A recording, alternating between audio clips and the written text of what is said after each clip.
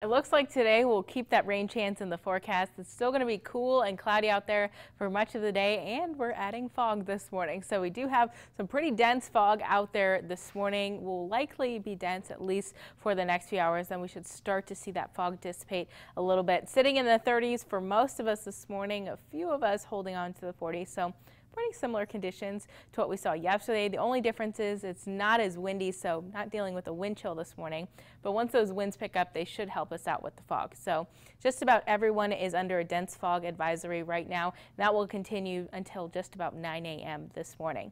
Other than that, quiet conditions on the radar for us. Moisture still down towards the south, and that rain, a little bit of some flurries up towards our north. But for us, we're just building in this cloud cover right now, and we'll continue to see those clouds push into the area as we move through the rest of the morning. So today, similar to yesterday, likely going to be a pretty gray and rainy day throughout the rest of the day.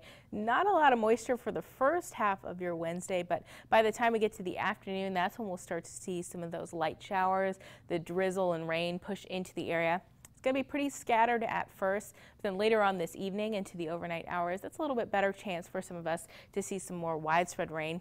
Maybe a few rumbles of thunder as well. Today we'll top out in the mid-50s for a high. That's pretty much how things are going to stay as they move towards the overnight hours. 11 o'clock still in the mid to lower 50s. By the time we get to 4 a.m. tomorrow, mid to upper 50s, so it'll likely be even warmer tomorrow morning as you step out the door. Rain showers push out early tomorrow. Most of your Thursday will end up being dry and warm. Temperatures warming up into the 80s tomorrow for a high. Getting to see a little sunshine. It's going to be very breezy as well.